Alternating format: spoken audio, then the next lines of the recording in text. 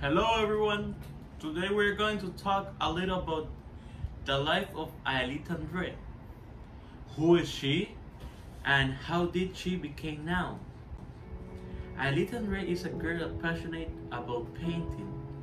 She was born in Australia on the 9th of February 2007.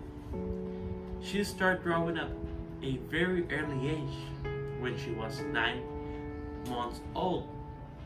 Her first individual exposition was in New York in 2011. When she was only 4 years old, she sold all her paintings in 1 week, each one of them for $2,900 and other for $6,007.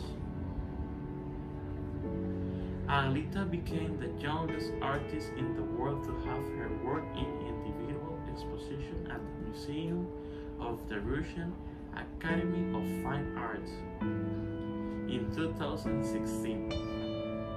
She has had approximately 25 international expositions and has sold work for up to $50,000. She is currently 14 years old and is preparing expositions in China, United States, Japan, and Russia.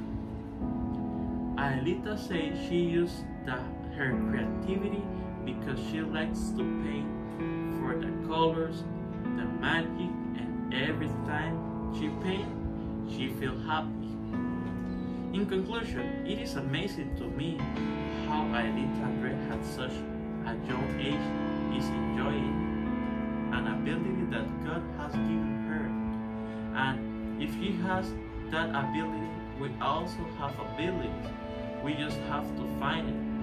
Now you know a little more about Aelita Andre. Thank you for watching this video.